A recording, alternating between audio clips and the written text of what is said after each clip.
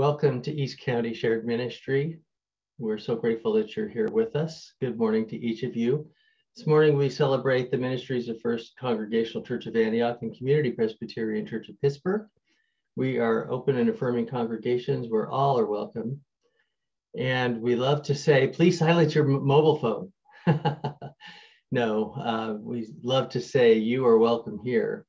We recognize that we are on unceded native lands, either of the Chochenyo Ohlone tribe or Bay Miwok or Patwin or Karkeen, and recognizing that our Indigenous brothers and sisters are still here with us.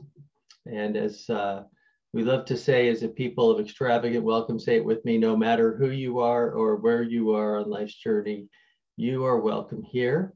Our announcement slides came out in the e-blast, and they look like this week. We have some birthdays for Shirley Thomas, Edie Landstrom, Shri Krishnan, and Anne-Marie Parker.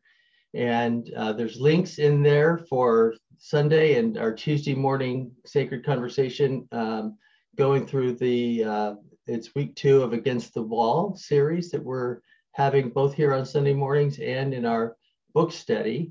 We'll be reading through page 120 or chapters 8 through 16, I think.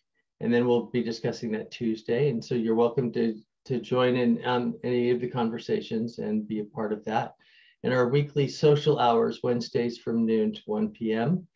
And our care team has a minute for mission today that we'd love to share with you. Good morning, church. The care team wishes you a very happy Mother's Day. I've been thinking about the difficulty of effective care ministry during COVID. Let me give an example. If I had 500 Facebook friends, with the click of the mouse and a few keystrokes, I could post a message or a picture that a sizable number of them will see. But did I really interact with them? Did I have quality conversations? Not a chance. In 1 Thessalonians, the 2nd chapter, Paul wrote, "We were gentle among you as a nurse nurtures her own children." He knew it was crucial to the church that all were cared for. The same is true for us today. Relationships take time, and the process of nurturing isn't fully accomplished with one email, text, or even a phone call. It's done with consistent, regular personal contact and follow-up. So the care team thanks you for your patience with us during this sheltering in place, and for the gifts you continue to give in helping those in need. And what is there left to say but thanks be to God?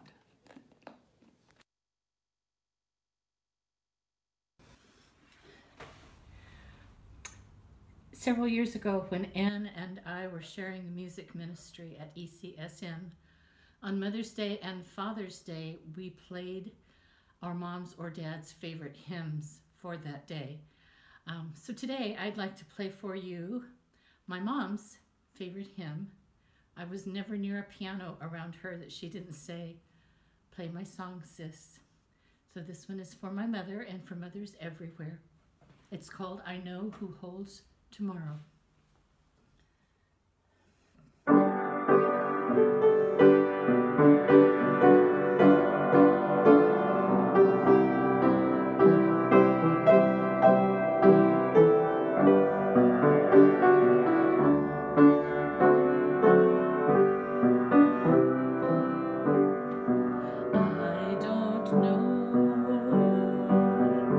About tomorrow,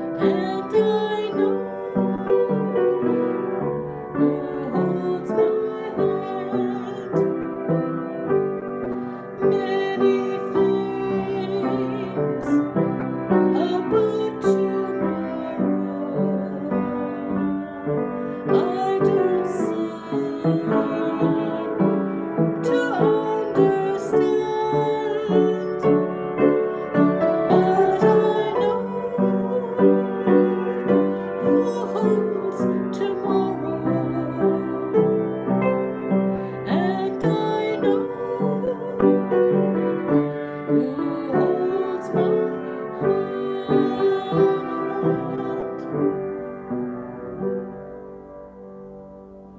Happy Mother's Day. Thank you, Elaine. That was so beautiful. And as Elaine remembers her mother and honors her with music, my hope is that this morning we can honor all of our mothers and those of us who are mothers. And it always seems to me that when we think about mothering, it's important that we balance gratitude with forgiveness, because all of us are imperfect, and those who want to love us the most often, as we know, hurt us the most. And so for us to be able this morning, as we celebrate Mother's Day and the incredible mystery and gift that it is to be part of a family, to know also that it's often a challenge to be in those intimate relationships. And so as we start this service with our peace candles, let us pray for mothers. And those mothers who are newly mothers with new babies, those mothers who are nearing the end of their lives and can look back on the children that they have nurtured and potentially the grandchildren who are part of the family. And to know that they're mothers on this Mother's Day who are going to gather with families and be filled with joy and celebration and wonderful food, and that there will be other families and mothers who will struggle today. There are some mothers who are having a really hard time. And that we remember all of them and pray that strength will come, and where healing is necessary, that healing will come.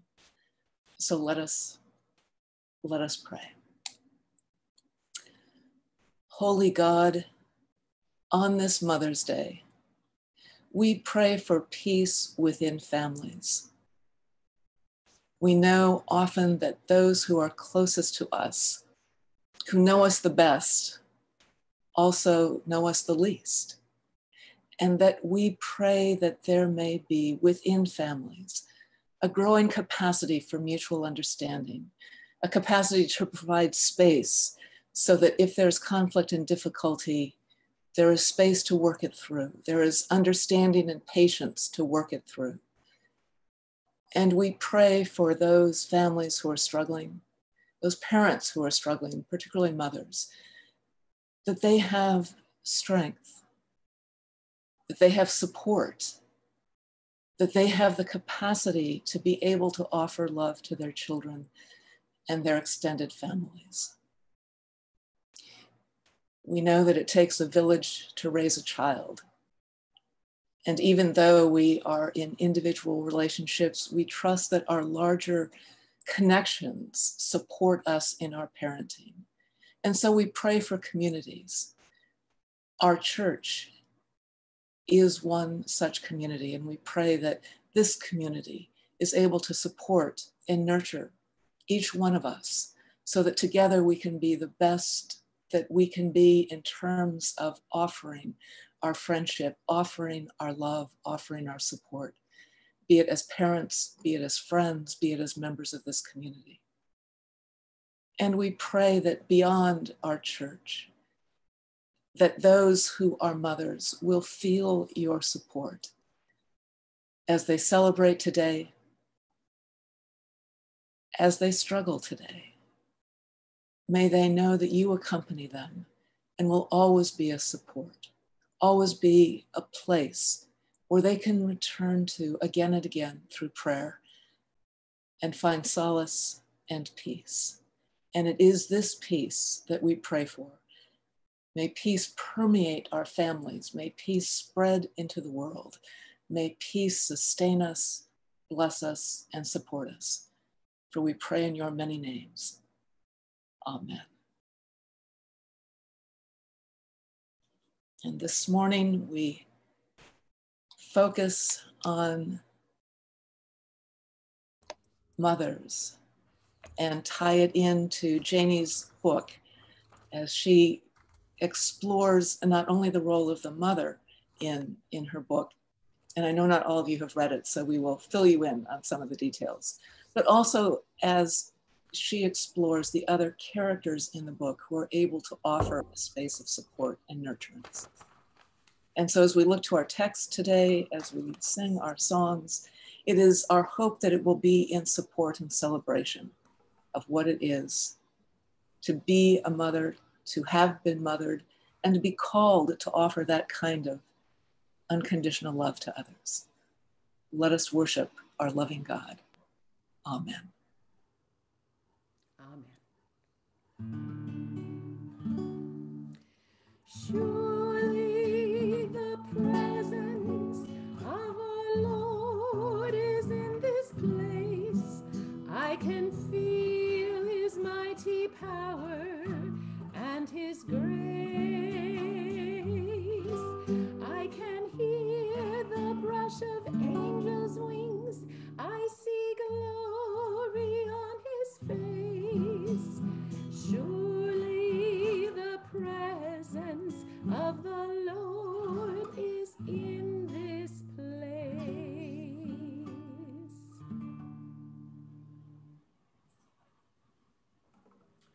God, through you, every family on earth has received the gift of life. Bless the families of this earth with your love. Grant courage to those who are hurt or lonely. Endurance to those who care for sick family members.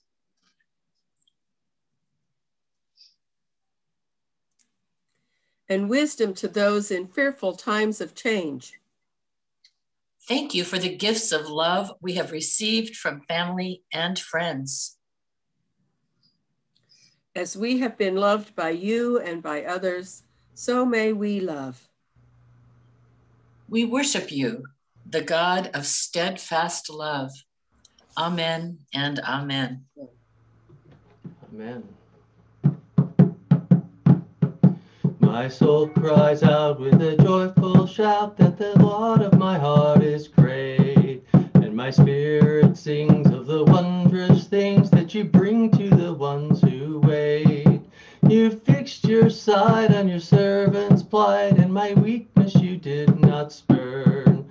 So from east to west shall my name be blessed, could the world be about to turn. My heart shall sing of the day you bring, let the fires of your justice burn. Wipe away all tears, for the dawn draws near, and the world is about to turn.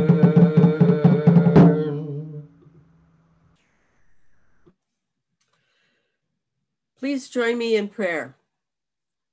God of all birthing, God of all living, God of all dying, we open our hearts to you.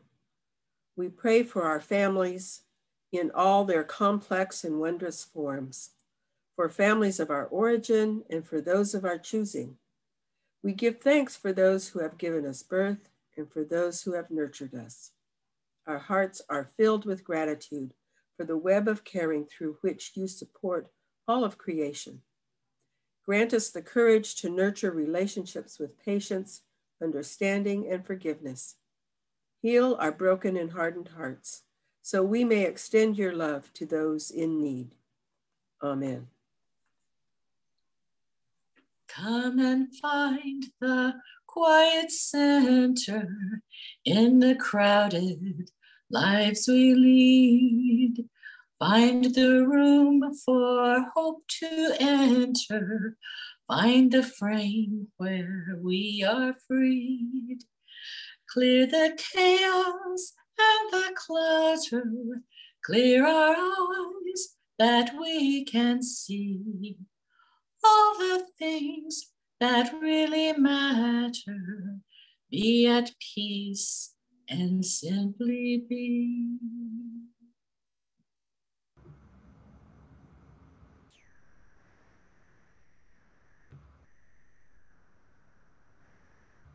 May the peace of our Lord Jesus Christ be with you. And also with you. Let us offer each other signs of Christ's peace. Peace of Christ be with all of you. Nice to each Peace of of you. Christ. Peace of Christ. Peace, everyone. Thanks, everybody. Peace, Peace of everyone. Christ. Good to see everyone. Hey, all right, great.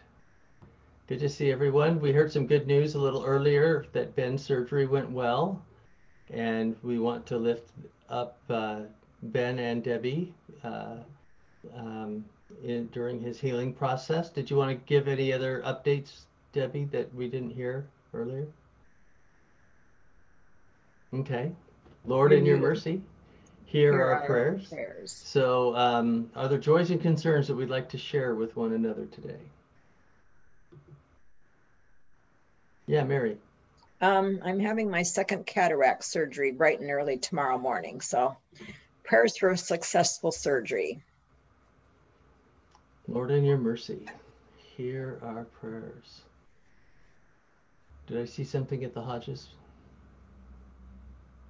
We would ask continued prayers for our friend Lee that has had hospice. Now he's is able to eat a little bit of food, and I don't know, but just prayers for him in this difficult time.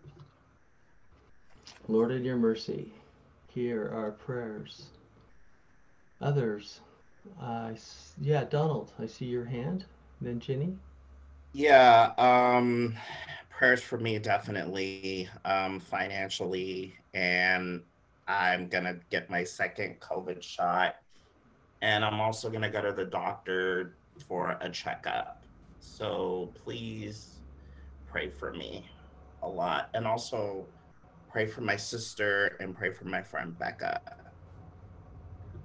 Lord, in your mercy, Hear our prayers. Ginny, did you have one? Yes. Continued prayers for Bill and Barb and for Sherry for healing and strength. And for Michael and Michael Capuro and Michael Miller and yes, all of those with health issues and needs right now, Lord, in your mercy. Hear our prayers. Hear our prayers. Yeah, Teresa. A prayer of thanksgiving as things at the seminary and the university are moving back towards something like what used to be. We will have a commencement in person outside. We will be returning to regular office work June 1st and full students in classrooms in the fall.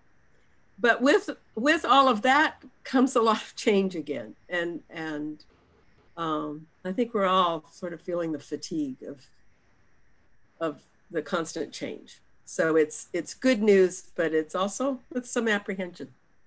And giving up that 30-foot commute is going to probably be hard too.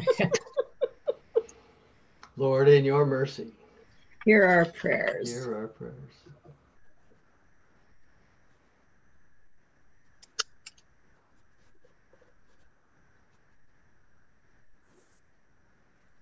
Any other prayers?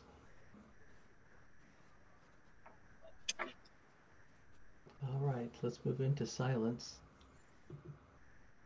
as we turn our hearts to prayer. Gracious God, you know the needs of the whole world. You know the anxiety of those in India trying to find oxygen for loved ones when the hospital runs out. You know the needs of those around the world. Those that are still struggling for income, those that are struggling to be able to have the freedom of religion, even in the heart of Jerusalem, in the old city. You know the anxiety of each of us when we are truthful enough with ourselves to be able to admit where we are. And it is in the midst of those times that we pray for healing, that we pray for wholeness for ourselves or loved ones. It is in the midst of those times those in-between moments, even in between our breaths, when we're able to recognize the pain of another person and be able to reach out with your love, even giving more than we thought we had.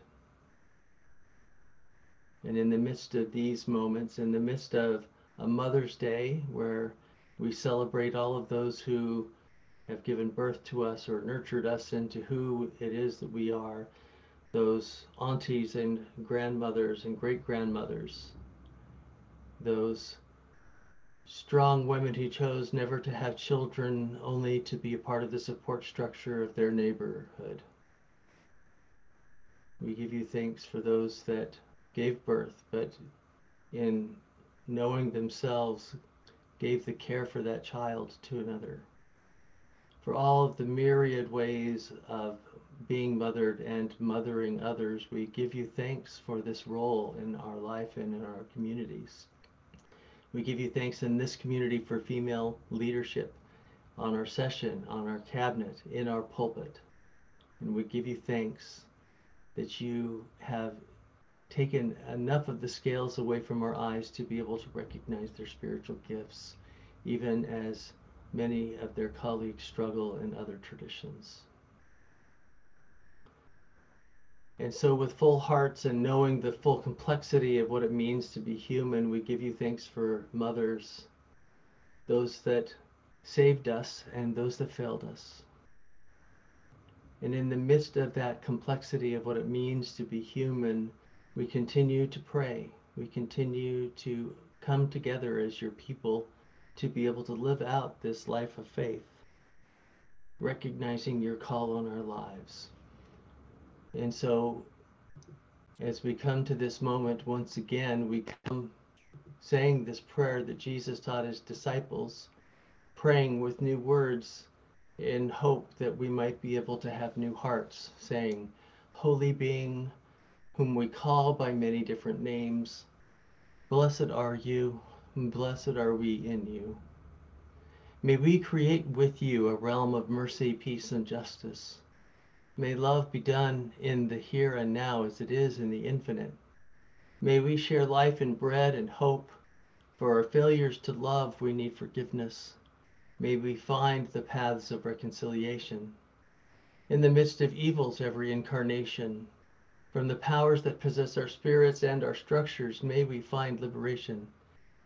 In the power that is love, we seek to live and move and have our being. May it be so, now and forever. Amen.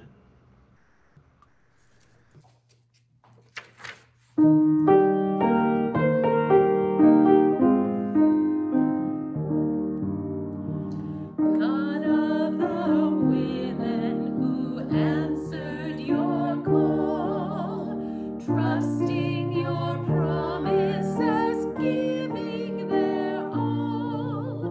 Women like Sarah and Hannah and Ruth, give us their courage to live in your truth. God of the women who walked Jesus' way, giving their resources, learning to pray.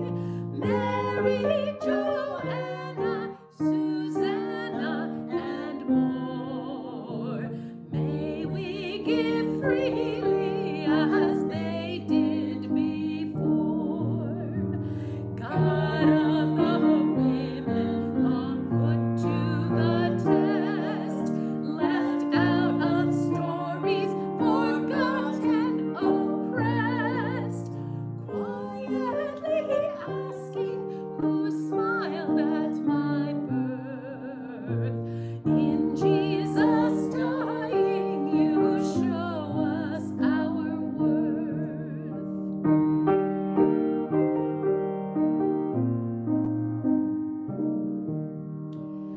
God of the women who ran from the tomb, prayed with the others in that upper room, then felt your spirit on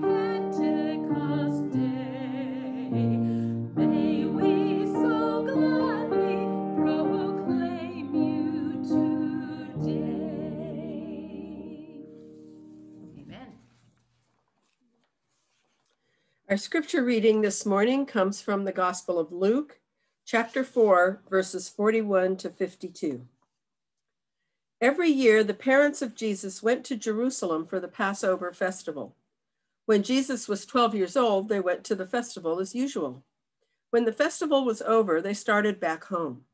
But the boy Jesus stayed in Jerusalem. His parents did not know this. They thought he was with the group, so they traveled a whole day and then started looking for him among their relatives and friends. They did not find him, so they went back to Jerusalem looking for him. On the third day, they found him in the temple, sitting with the Jewish teachers, listening to them and asking questions. All who heard him were amazed at his intelligent answers. His parents were astonished when they saw him, and his mother said to him, "Son, why have you done this to us? Your father and I have been terribly worried trying to find you."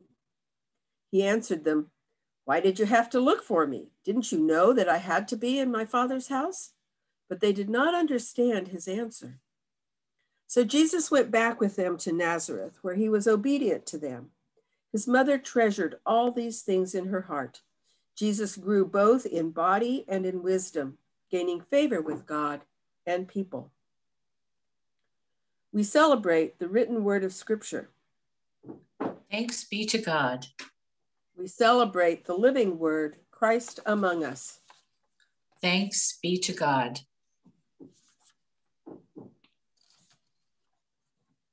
For everyone born, a place at the table.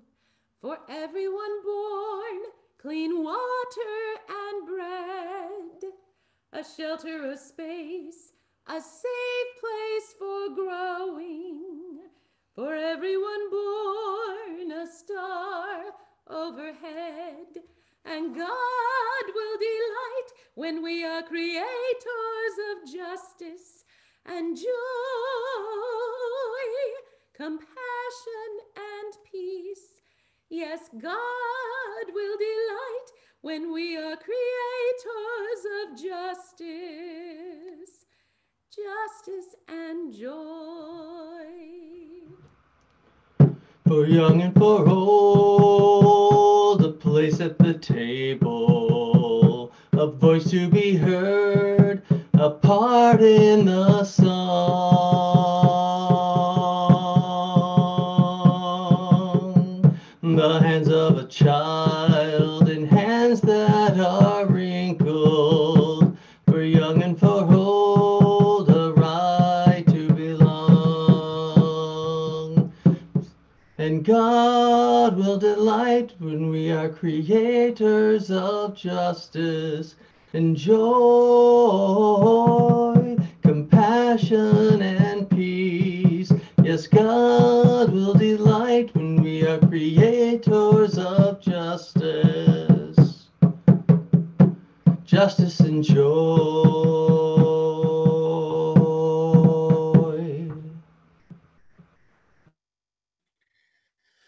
For everyone born, a place at the table, to live without fear and simply to be, to work, to speak out, to witness and worship.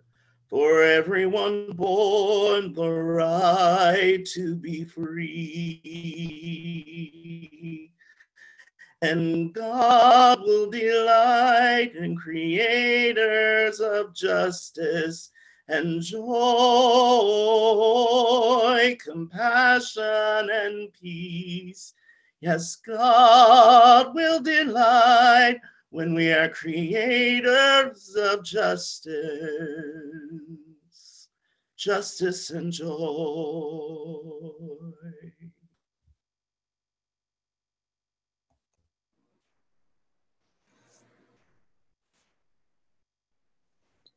Please join me in prayer. Holy God, on this Mother's Day, as we turn to Scripture and see Mary, the mother of Jesus, as she struggles with being mother, may we learn anew what it is to be in a relationship with a mother, to be a mother, to understand the complexity of what it is to love, to be imperfect, and to trust that you are with us through it all. Amen. Happy Mother's Day. We can say that with joy and know that some of you have grandkids and hopefully they'll be by today, and others of you have children who will connect today. And there's something just beautiful about that, about being able to celebrate our families and celebrate the ways that we are together. And it's also, I think, important to realize that in the midst of our celebrations, as people of faith, I think we're called to really see how difficult relationships can be.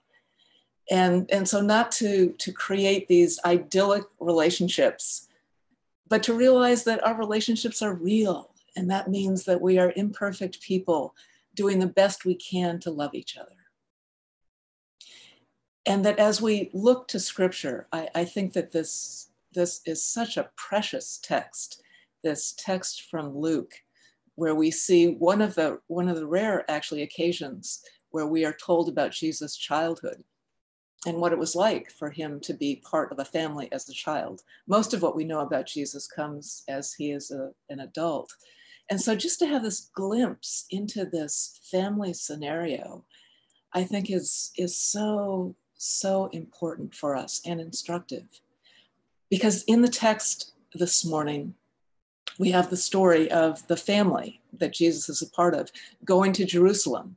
So these were pilgrimage festivals where people from all the outlying villages a number of times a year would all walk or ride by donkey to Jerusalem. And in Jerusalem, there would be these public celebrations.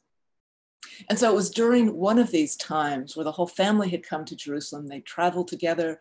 They were with friends and relatives. It was a time of celebration, time of reunion, time of vacation, time of really deep spiritual and religious experience. And so it was in this context that the family has gathered in Jerusalem. They've been there for a number of days, and the parents are part of the wave of friends and relatives that leave the city. And unbeknownst to them, Jesus has stayed behind.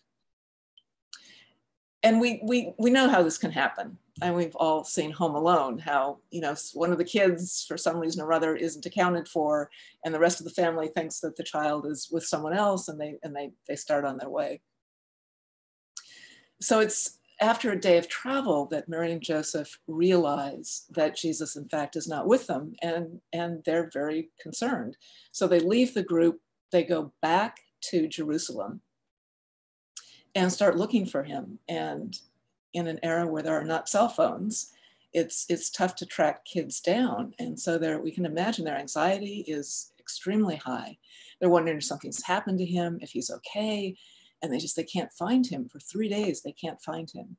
And when they finally do, Mary basically bursts out and says, "How could you have done this to us, Jesus?" They find him in the temple, and she's just distraught and just asks him, how could he have done this to them, his parents? Again, a fascinating way to understand Mary's response, that as she looks at Jesus, she is speaking her anxiety as his mother. And Jesus responds to her in a way that she simply doesn't understand. He basically says to her, "This is where I belong. I am doing my Father's work.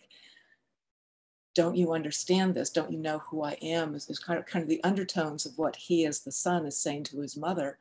And the text is very clear. It says that his parents do not understand what he is saying to them. But the text doesn't end there. In that adolescent place. I mean, how many of us who've been mothers of adolescents or parents of adolescents, you know, stepped into that moment where we have no idea what our kids are doing or why they're doing it. We just don't understand. But the text goes on, and it's these next couple of verses, I think, that really are the gift of this text. And the text goes on, and it says that even though Mary doesn't understand, she treasured all these things in her heart.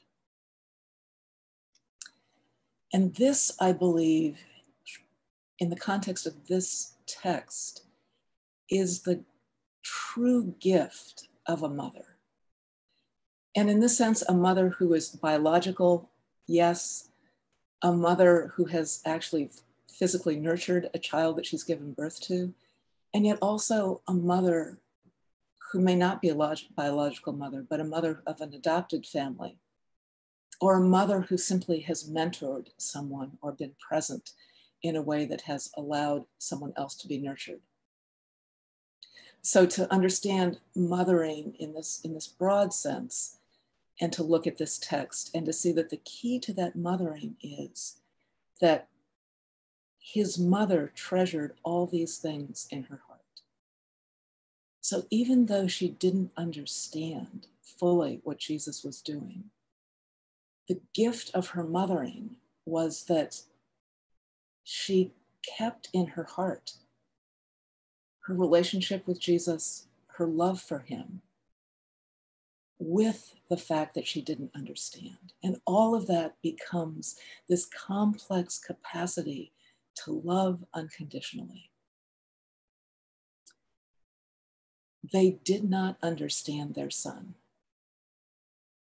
Mary and Joseph did not understand, and yet they loved and they treasured all that they didn't understand in their hearts.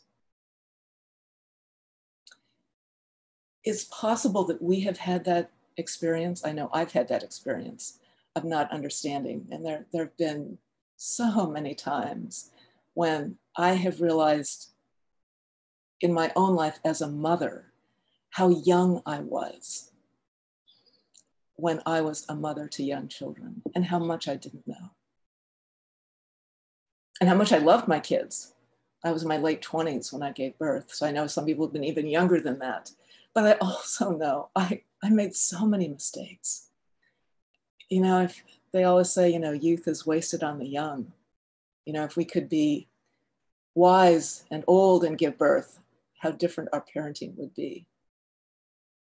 But to be able to look honestly at the way that those of us who are mothers have mothered, and to realize that many of us were young, inexperienced, even though we were supported by other people, we hadn't done this before. And what it meant for our kids, that we learned things with them sometimes. And there were times where unintentionally, we did not maybe make the best choices. We didn't fully understand them. I mean, how is it possible to fully understand a 2-year-old who's having a tantrum? You know, how do you understand that? Or a 12-year-old who's struggling with his sexual identity. Can we fully understand? And on some level, yes. And in other ways, we never fully understand our kids, our friends, our partners, our spouses. I mean, that's the reality of what it is to be in relationship, that we are connected and we are separate and we are imperfect and we see and we don't see.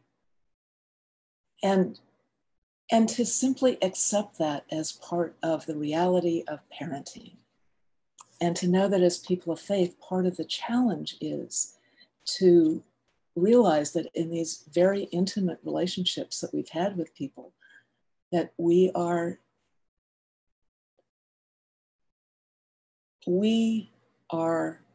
called to forgive, to be patient, and to understand limitation. And that is in part what this passage is able to say to us. They didn't understand, Mary and Joseph didn't understand their son. And yet Mary doesn't step away from him because of that. She steps towards him and says, we need to go home now. She steps into her role as mother and says, you are not old enough to live by yourself in Jerusalem. You need to come with us, and we need to return to our home, and you are still our son, and we are still your parents.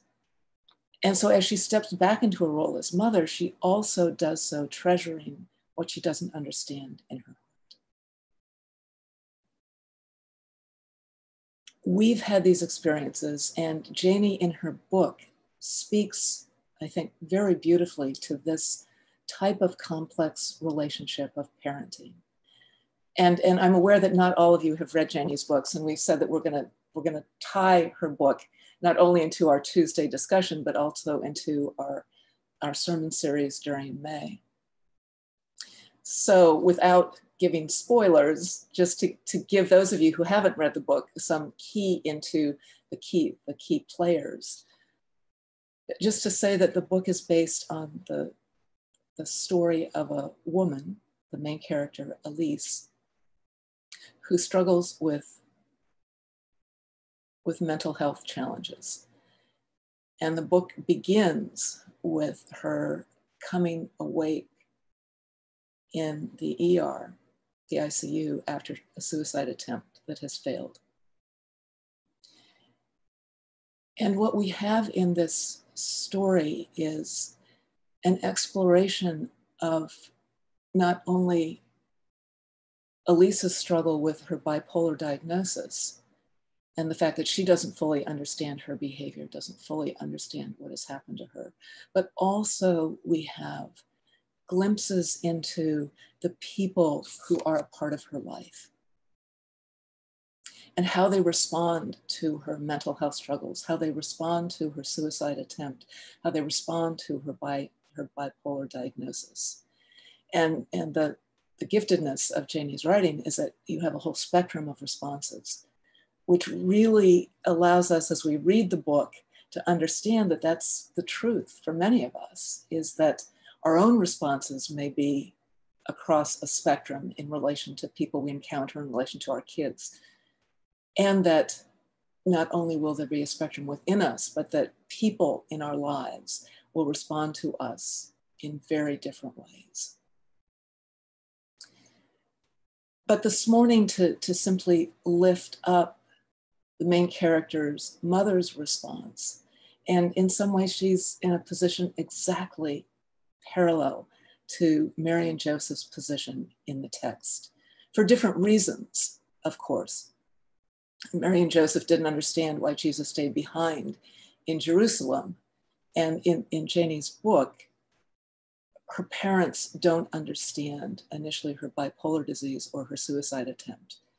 But what's very clear is that even though they don't understand, and they know they don't understand, they're completely overwhelmed by this crisis in their family, and they look at their daughter and they can't understand her at this moment in her life. They can't understand the choice she has made, and they can't understand how she got there to this place of choice that she would choose suicide. And so we have this clear parallel with the parents can't understand their child. But again, like Mary and Joseph, they don't step away, which is always the temptation. If you don't understand, you don't know how to respond, you don't know what the right thing to do is, many people step away. And they withdraw their love, they withdraw their support because they're not sure what the best thing to do is. So rather than make a mistake or rather than feel confused, they simply step away. But in the book, Elise's parents don't step away. Like Mary, they step towards their daughter and they don't know what to do. They go into her hospital room and they don't know what to say to her. They don't know how to handle the situation. But what they do know is that they love her. And as the story unfolds, in some ways, that's all that they need to know. They will learn other things and they will be transformed by their relationship to their daughter. But at the beginning, like Mary, all they need to know is that their heart is big enough, is large enough to incorporate their inability to understand, but their desire to love. And that is the call that we have as Christians, I believe. The call to be able, in times of crisis, in times of stress, in times of not understanding, be it kids or friends or spouses or other people in the church or the community, other people in our political landscape, to be able to not understand and not have the lack of understanding shut us down. And this is especially true, I think, in terms of mental health and mental health struggles. Again, this is what the book addresses, and that it is one place in our culture where there are so many taboos and there's so much misunderstanding. And it's easy simply to default to that place and say, oh, we don't understand. We don't understand, so we can't do anything. And that we shut down our willingness to be present and supportive. And so I think as a culture, this is really, really important for us to be able to examine this, to look at this. And I would encourage you to read Jenny's book, because it wrestles with this very thing. The fact that Elise's husband is a pastor in a conservative church, and he's very concerned about how the church will respond to this, how it will look that his wife has mental health struggles. And that the church, in response to these mental health struggles, actually is very judgmental and actually uses theology to judge the main character, saying that her faith, her lack of faith, is what has actually caused her crisis and her struggles. And that if she simply had enough faith, that she would be fine. This is based on the perspective of the prosperity gospel, where your well-being is an indication of the depth of your faith. And if you are struggling financially, if you're struggling physically, if you're struggling with mental health issues, it's an indication that your faith is lacking. And therefore the church judges her. It's a way of blaming the victim, of telling her that she is where she is because her faith is not strong enough. And that if her faith were stronger, she would be cured and she would not be wrestling with this. And we understand this from our perspective as being spiritual abuse. And that there are varying degrees of this, not only in churches, but in the culture at large, this lack of understanding of what it is to struggle with mental health. And the culture often embraces this sense that if you just worked harder, if you just, got yourself together, just, took better care of yourself, then you wouldn't be in this place. And that is simply not a true response to a mental health struggle.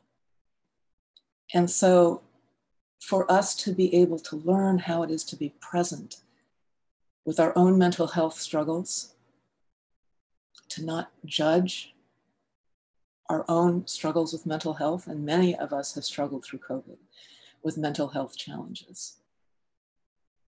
But to be within our own lives able to find that place that Mary found in the text, a place where we can treasure our struggles in our hearts and realize that our struggles are held in this larger context of acceptance and love. And then for us to be able to bring that same understanding to other people who are struggling with mental health and struggling in other ways that we don't understand. That rather than judge, rather than withdraw, we stay present and learn the power and the majesty, the miracle, the magic sometimes of what it feels like to be present with love. And that is not to say that you're going to cure anything, because often mental health struggles are things that are maintained and are lifelong struggles. But to be able to be present to those struggles, to not necessarily need to fix it, to not necessarily need to fully understand it, but to be able to not step away. As Mary did, she treasured these things in her heart and she stepped towards Jesus. Can we step towards our own struggles, our own internal conflicts? Can we step towards other people who are struggling with mental health issues and learn what it is to be in that place, often without answers, often making mistakes, often needing to ask forgiveness, often needing to ask to be guided by the person who is in struggle, often needing to ask for professional help, but willing to be present. And that is what it is to be a mother, I believe, in its broadest definition, is to love and to know that we love from an imperfect place. All of us are works in progress. Some of us hopefully are more mature than we were when we first had kids. And hopefully our kids are understanding of that. Hopefully we're understanding of our parents and realize the mistakes that they made. Is it true that we're always trying to do the best that we can? Hopefully. Can we be humble and grateful? Can we be accountable for our behavior, hold others accountable, and yet also be compassionate and forgiving? Can we enter into the complexity of what it is to be in relationship and be honest about our own limitations, about others' limitations, but be honest about the depth of our faith, and that there truly are reservoirs of grace that continue to allow us to return to these often very challenging relationships, to return to what we trust is the power of love. And to do this within families, to do it with our parents, our siblings, our friends, our church friends.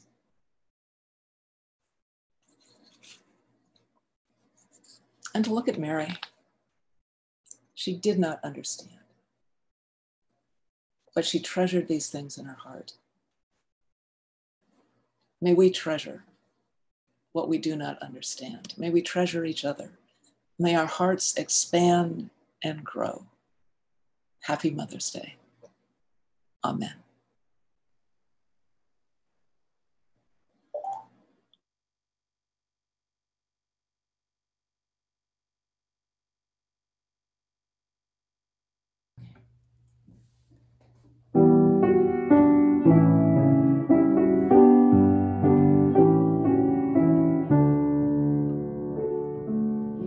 Into thy hands I commit my spirit. Thy will is my will. Heal me at death so that I may glorify God. Reveal that which needs to be revealed. Heal that which needs to be healed, so that I may glorify God. Reveal to thy hands I commit my spirit. Thy will is my will. Heal me at death, so that I may glorify God. Amen. Amen.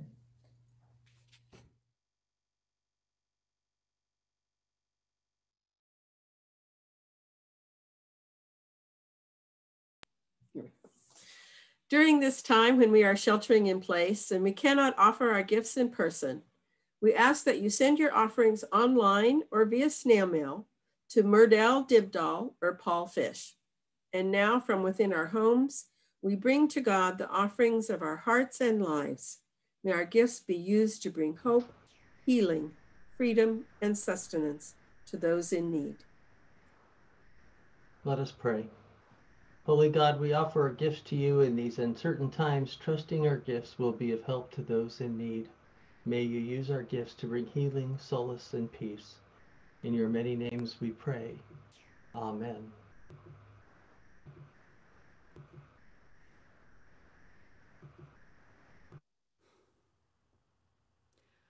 I was there to hear your mourning cry.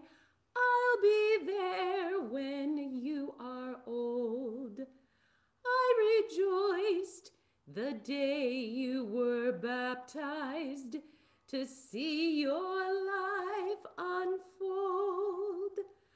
I was there when you were but a child, with a faith to suit you well.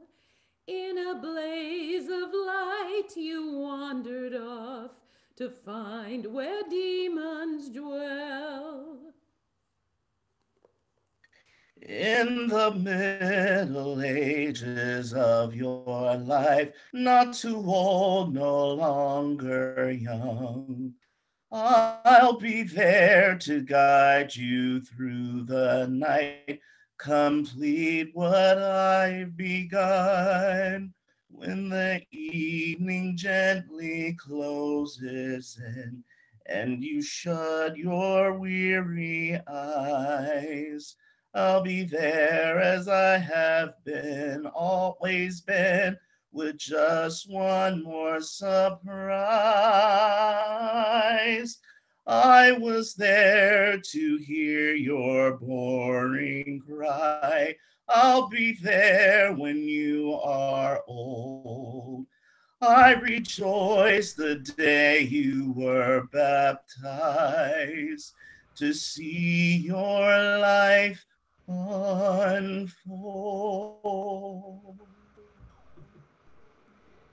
Amen. Let us set each other forth with these words. May the grace that says you are not alone encourage you. May the mercy that says you are enough comfort you. May the love that says you are loved embrace you this day and every day.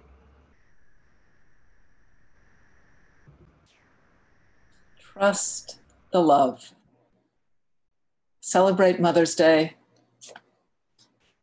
Know we're all human and that God is in the midst of all of us, offering healing, offering peace, offering grace. Go in peace. Amen.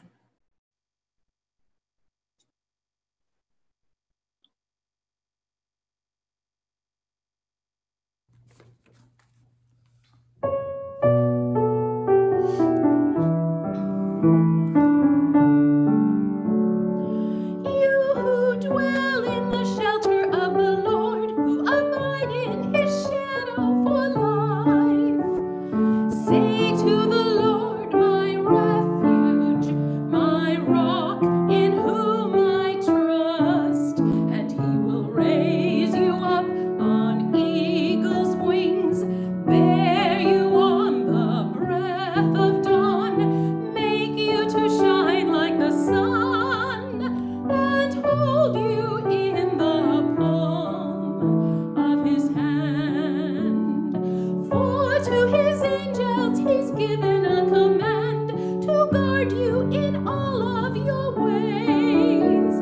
Upon their hands they will bear you up, lest you dash your foot against a stone. And he will raise you up on eagle's wings, bear you on the breath of dawn, make you to shine like the sun, and hold you in the palm of his hand. Amen. Okay. Amen. Everyone have a wonderful day. Everybody have a very nice day. Happy Mother's Day. Happy Amen, Sunday. Happy Mother's Day. Happy Mother's Day. Happy Mother's Day. Happy Mother's Day, everyone. Good to see Good to you hear your all. voice, Michael. Good to hear your voice, Michael. Yes. Yeah, great to hear your voice. Michael? Yeah. So good to be with you all today. Oh, Oh, Michael. wonderful. So wonderful. Getting stronger. Good. Oh, Baritone is back. Oh my Love gosh. Continued prayers be with you. Michael, are you feeling better? Can't Yes. wait till you play the sax again.